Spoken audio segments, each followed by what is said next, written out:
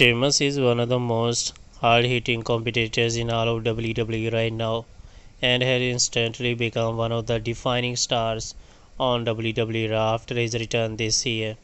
Outside the ring, Sheamus enjoys updating fans about his personal life on social media. Sheamus took to Instagram and uploaded a photo of himself alongside his newly purchased Tesla Cybertruck.